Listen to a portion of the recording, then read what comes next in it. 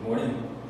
I'd like to read for your enjoyment the devotional scripture coming from Psalms 37, the 3rd, 4th, and 5th verse. Trust in the Lord and do good. Dwell in the land and enjoy safe pasture. Take delight in the Lord, and he will give you the desires of your heart. Commit your way to the Lord, trust in him, and he will do this. May God add a blessing to the reading of his word. Please bow for a word of prayer. Dear Heavenly Father, we come before you, Lord. We thank you for this day that you created. Father, we thank you for the privilege of being your children and knowing that we can call upon you. Father, we ask that you would be with us as we prepare to issue our viewers into worship. We ask that the songs that we sing, the scripture, the prayers, and especially the word will penetrate and touch hearts, Father.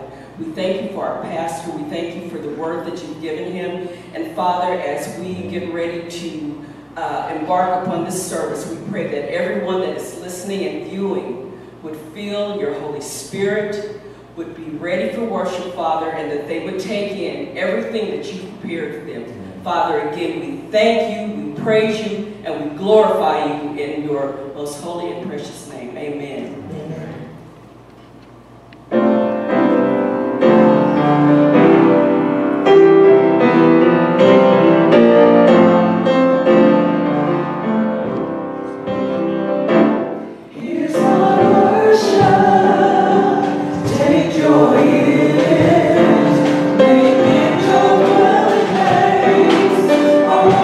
Smile of faith, I praise it, God.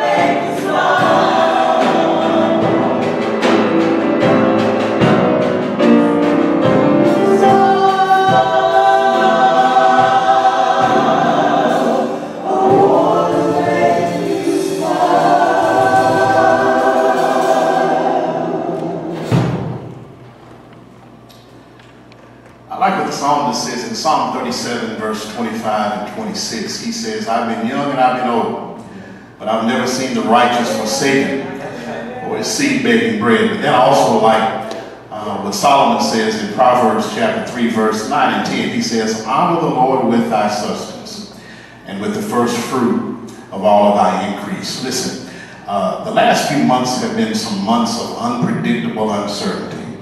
But one thing we can all be certain of is how God has provided, how God has sustained. Amen. Not only in your personal life, but I am wanting to rejoice over how God has sustained his church and the body of Christ during an unprecedented pandemic and economic turmoil.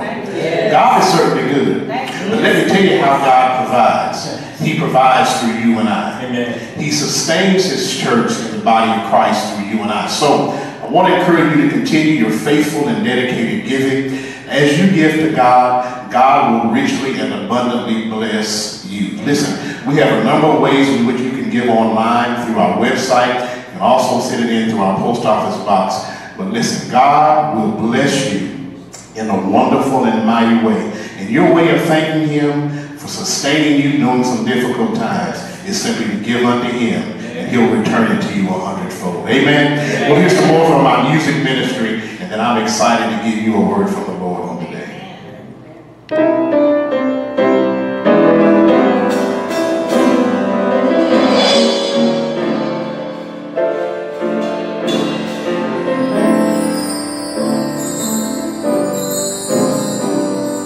My life was torn beyond repair, felt so alone, seemed no one cared. You came along,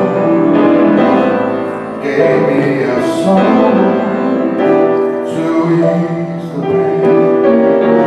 pain, erase the strain. You have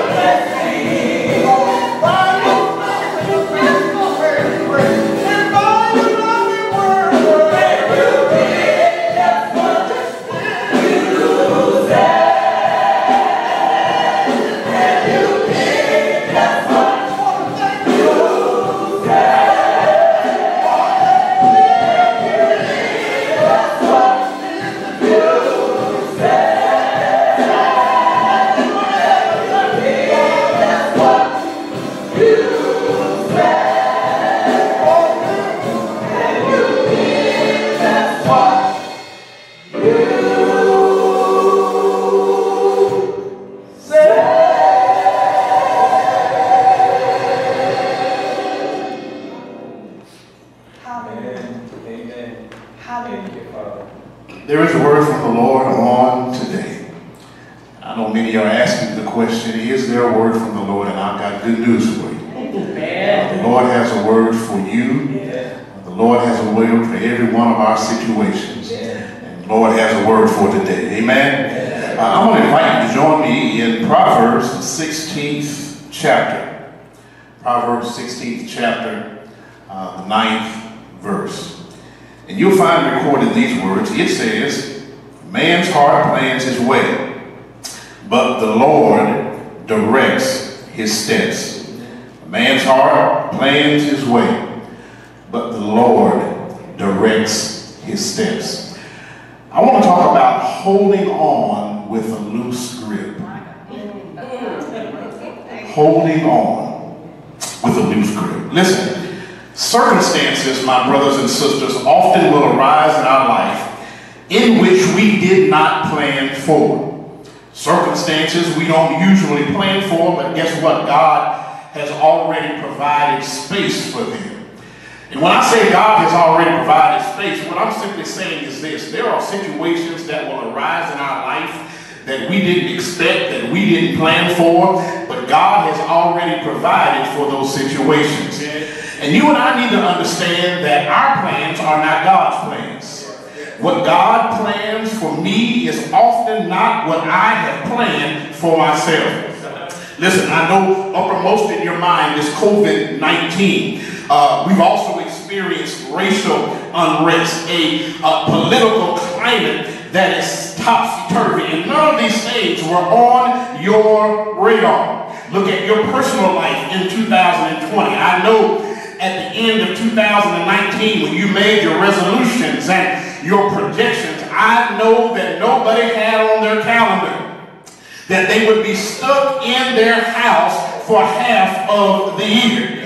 Listen, we need to understand that 2020 has been a life-altering year. There are things that are transpiring in our life right now that are not momentary, they are not temporary. They will bring about permanent changes in our life that we did not expect nor anticipate. Listen, our plans are not God's plans. Listen, our lives are changed globally, nationally, personally, and spiritually. Listen, you and I were cruising along. Things were going well. Young people were doing just fine, but all of a sudden, jobs were gone. We faced unemployment. Schools had to go virtual. Sports were taking off of TVs. Our lives have been changed. We plan, but God prepares. And so how we deal with the changes that come in life are extremely important. Listen, this, even as it relates to the church, is a period of time that will go down in the church's history as one of note. As we look back and reflect as the body of Christ, and even as a church on 2020, we need to understand that these are some similar moments in the body of Christ. God is changing us. God is redirecting us, and we will realize this is a significant period of note. It is a period of reassessment, a period of realignment, a period of revival, one where the church must reimagine herself, must see what is possible, and see the miraculous things that God can do. I want you to know something, that when society was shut down mid-March, God has miraculously watched out for his believers. That's why David said, I've been young, I've been old, but I've never seen the righteous forsaken, nor a seed begging bread. And even the church, God has sustained. God has held us. One thing I know for sure, is that whatever God is up to, it's not what many of us were expecting. Listen, sometimes your plans don't work out because God has better plans. And the way I deal with everything that's going on is I realize this. Yes, I've made some plans. Yes, our church has made some projections. Yes, we voted on a budget for 2020. Yes, we put some items on the calendar. But whatever we plan, somebody needs to know God has some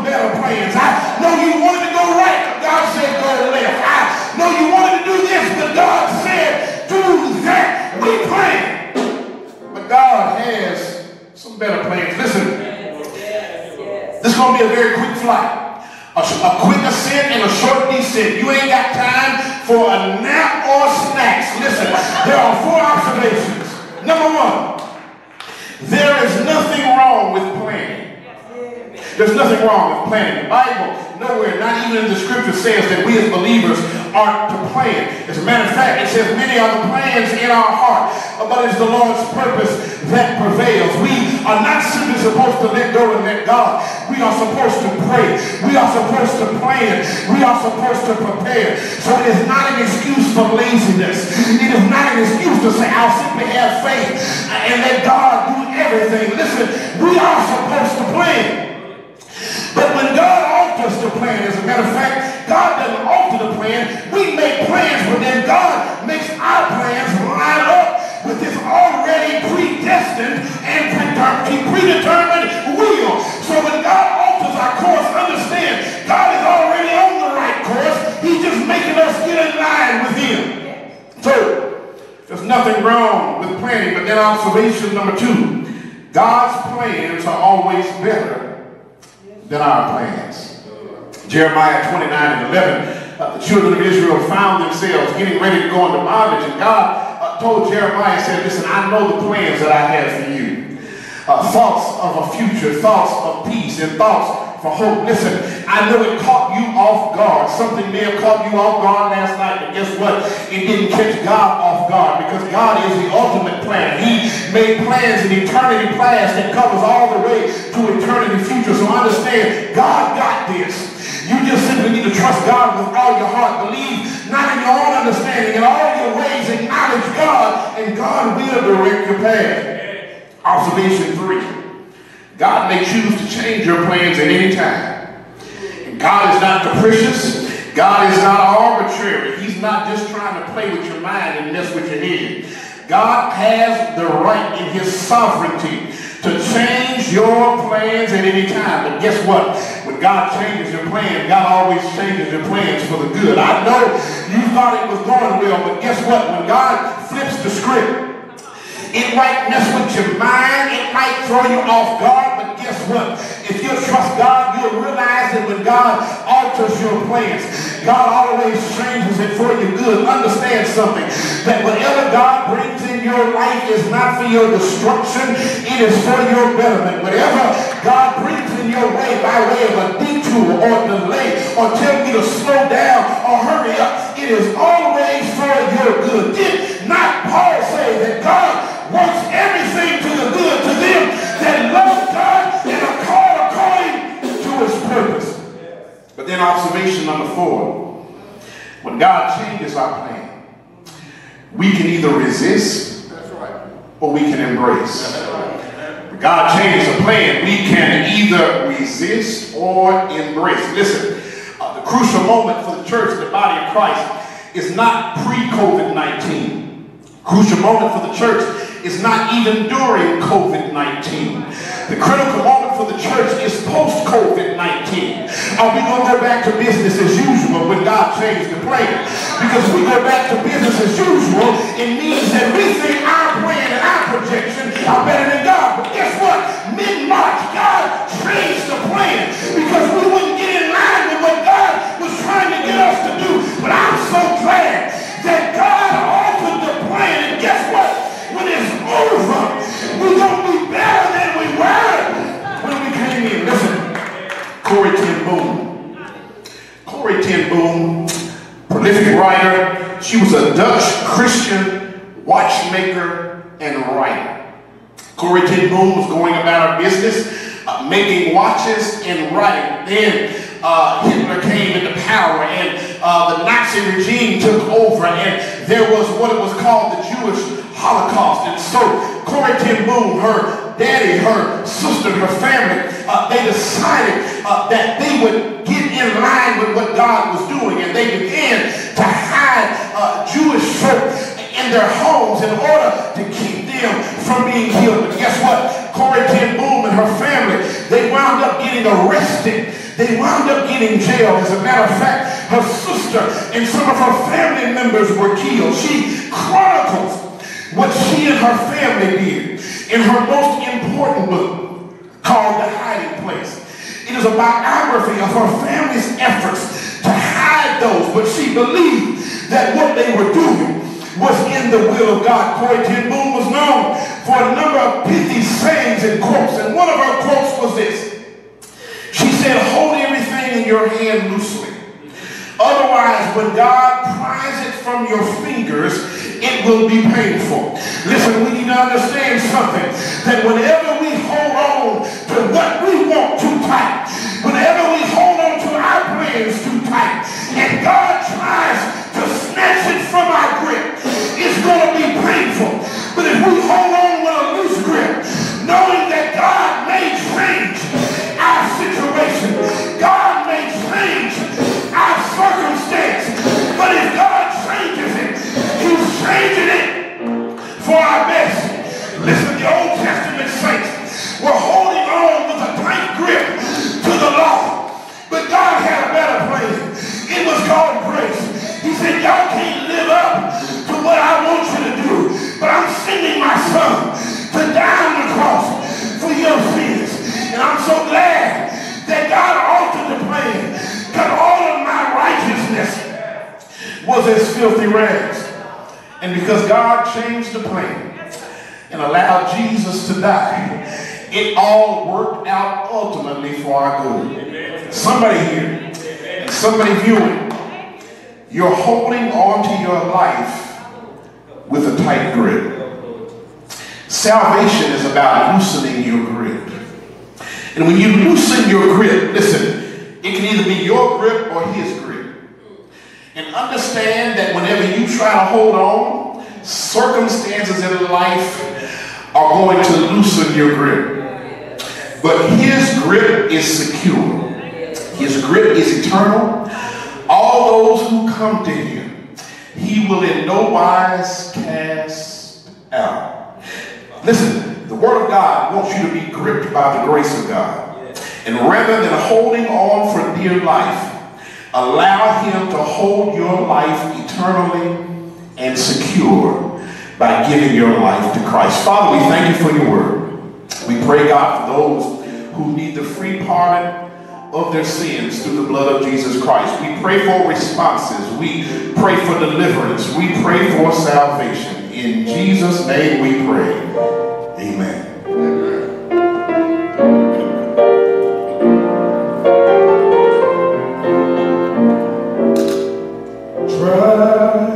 Tragedies are commonplace. All kinds of diseases. People are slipping away.